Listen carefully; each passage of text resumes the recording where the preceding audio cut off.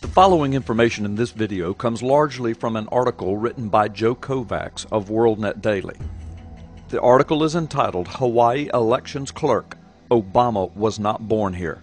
It was written June the 10th, 2010. Could this information be the smoking gun to Obama's eligibility issue?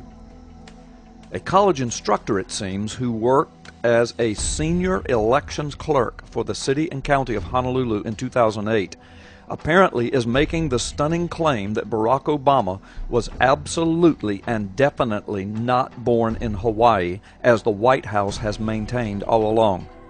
And he is also claiming that a long-form hospital-generated birth certificate for Obama does not even exist in the Aloha State.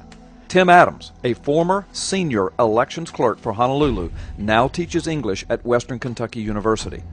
Adams claims that he's been telling other people about this information for a long time, but that now he's finally free to talk about it since he no longer has any confidentiality restrictions from his former employer, the Honolulu government. He says that people started paying attention just this week after he was briefly interviewed by James Edwards, host of a weekly radio show on WLRM radio in Memphis, Tennessee. Tim Adams says, there is no birth certificate.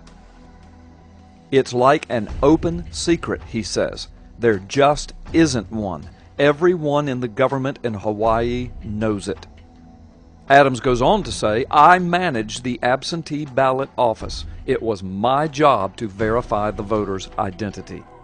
Adams says that during the 2008 campaign, when the issue of Obama's constitutional eligibility first arose, that the elections office was inundated with requests to verify the birthplace of Obama.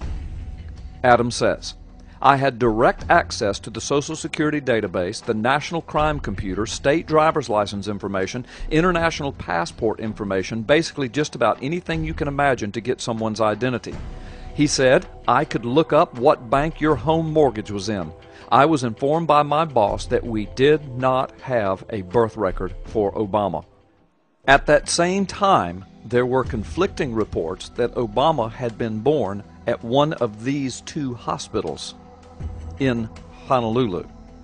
So, Adams says his office checked with both facilities.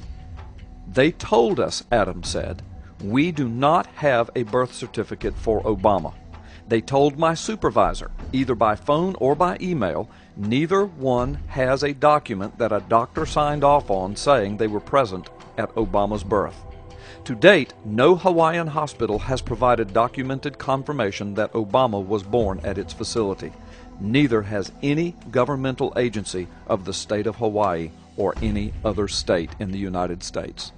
Also to date, the following records are sealed with the full knowledge of Obama after he has reportedly spent well over $1 million to ensure their sealing.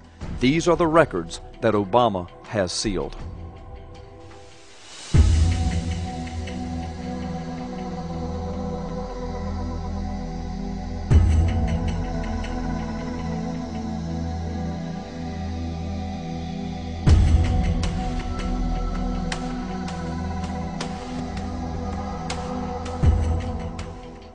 To date, neither Obama nor any of his supporters have proven his birthplace nor his constitutional eligibility to serve as President of the United States as a natural-born citizen.